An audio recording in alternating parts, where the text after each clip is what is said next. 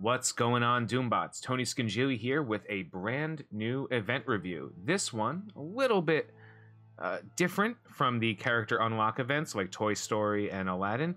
This is more in line with the Potions and Gold event, the Scrooge McDuck Money Bin heist kind of event.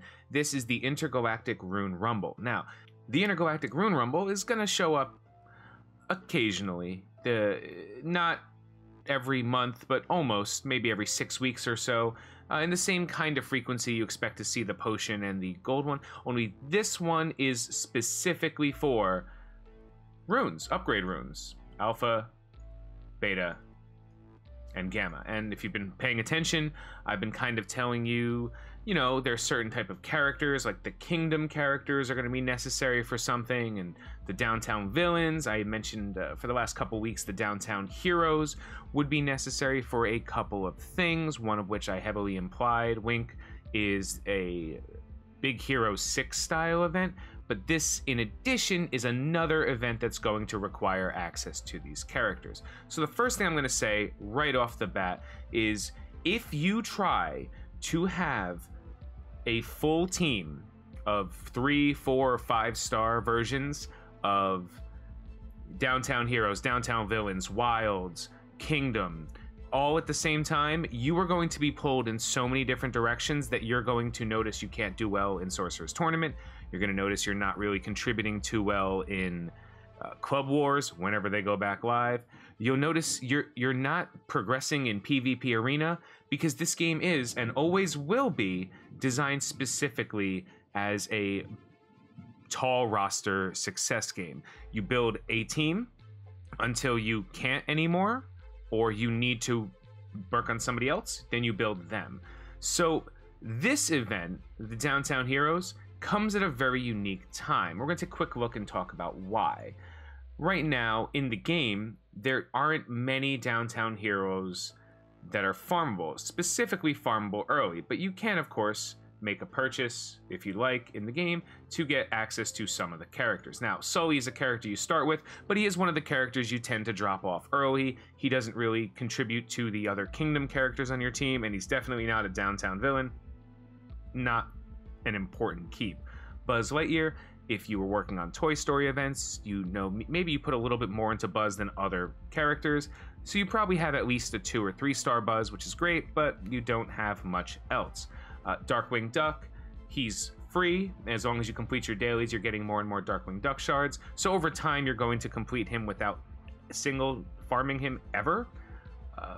And then you have some of the other characters. Woody, Jessie, Scrooge McDuck, probably not a character you're going to be farming too early. Sergeant Calhoun is an 80 unlock, I believe, so it's hard to get to her and hard to unlock her, especially while you're trying to progress anyway.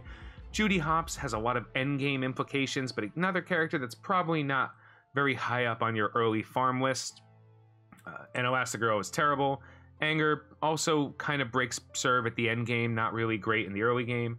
Cora, Monterey Jack, characters that don't really have intrinsic value. So this orb giving you a guaranteed 20 of, at least one of these characters, that's a big deal. 20 shards for 800 is a decent chunk. The problem is there's so many different characters in this pool and so few that you actually care about that it's probably unlikely to matter too much to you. That said, if we take a quick look at the event itself, you'll see the first one only requires 3 downtown heroes, but you do require a team of 5 characters at 3-star. So if you do have, just for the argument, Sully, Darkwing Duck, and Buzz Lightyear, just those 3 characters, you can definitely complete the first event, which will give you a pretty decent chunk of both alpha and beta ability runes. If by some chance you were able to progress pretty well during the Onward event for Ian and Barley, 2 downtown hero characters, or right now during the Toy Story event, you probably can have a 3-star version of at least Woody and Jessie. If you did put a little bit of money, effort, or time into these characters, you might even have a 4-star, which means you can probably complete the first 2 nodes of this. Ultimately, the goal will be over time get more and more. Like I said, this is not a weekly event. This isn't a daily event. This is an event that shows up on occasion, so you should treat it as such. You shouldn't necessarily focus on the characters for this event unless they're characters you're also working on for any other reason. And that's mostly because resources are clearly limited, and if you spread yourself too thin, you're going to wonder why you can't really progress and why you're always out of gold or the resources that you're trying to farm in this, and of course Scrooge, etc. So when you take a quick look at all of these, you can imagine a little bit of a progression line, right? And if this event is set up to occur in between the frequencies of other events like the Onward event or this Toy Story event, it makes sense that it's going to line up with your ability to obtain these extra characters. As a rule, as long as you can complete this first event, and you have a day or two to do it, as long as you can complete the first event, you're still going to get some value. Obviously, the further you can go, the better it'll be, but always remember the cost. So for this, I know that I can do the first 2 fights, but I don't have a 5th downtown hero at 5-star. I have 4 at 5-star, but I don't have a 5th. And because of that, I have to decide, is it worth it for me to get a couple more of each of these just to progress a little more? Probably not. As long as you can get at least 1 done, you're in good shape. As long as you're aware that this event will be coming back and there are some characters you may want to work on, you should be okay. It's also a little bit silly to imagine having 5 7-star Gear Tier 7 downtown heroes this early in the game. So for all the people who can do that, congratulations, I'm very happy for you. But for the average player, I don't imagine many people, even with a decent chunk of spending, are going to go much further than this. We'll see. Anyway, I'm going to do one quick fight with these characters just to show you what it looks like. I'm just going to use my entire Toy Story team because I can, and we might as well put some good spells on too. And let's see what it looks like. These fights are... They tend to not be particularly challenging, if you understand what I'm saying. They tend to kind of... The issue becomes getting the characters to that point, so keep the recommendations in mind, but you don't always have to follow them to a T. Oop. Sorry, I keep starting in auto.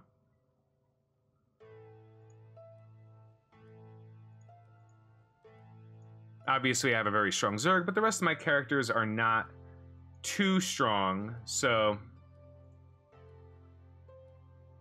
And Zurg is only available on this team because this is the 4-4-star event, so it shouldn't be too crazy. But just to show you what the event is, it's always going to have a Buzz and a Zurg. They're going to have varying difficulties, so be kind of prepared for that. But completing this event gives you a decent chunk. I mean, obviously, you can tell I'm not hurting for these ability runes because I don't immediately invest in every character I get. I invest in the characters that I'm using.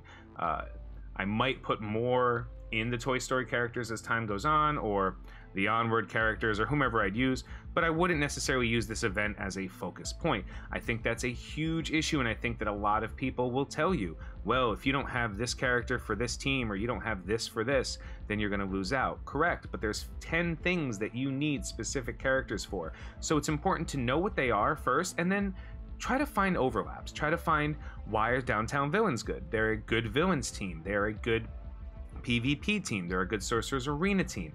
They unlock characters. They're used for events. They're all around a great team, and you do need a villains team. Same thing with heroes. Why is the Kingdom team? Well, the characters that are Kingdom are used to unlock a decent chunk of good characters. You get a lot of good value out of them, but you also can use them as a very good PvP arena team. So you look at what you have to do, and then you just kind of try to fix the characters that are the best at multiple stages, which is why I wouldn't necessarily recommend players get Hades first, because he might help in PvP arena at the end game, and he might be an adequate villain AoE damage dealer, but ultimately, until you can finish him off, he's not going to do much for anybody. Hopefully that information is helpful, and hopefully this video was helpful. Hopefully you can now see that if you work on Downtown Heroes now, it's very likely, wink, that those characters are going to be more useful in the next month or so,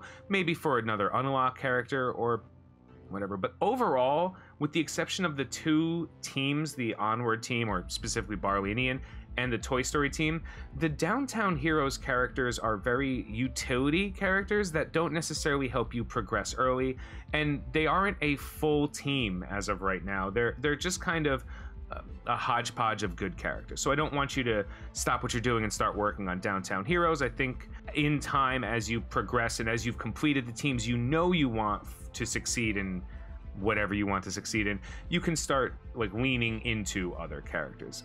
Anyway, thank you guys so much for watching. Comment below and let me know how well you're doing in this event, or if you have any questions about whether or not you should buy Korra. The answer is no. Let me know. And either way, have a good night, have a great day. I've been Tony Scungili, and I'll catch you later.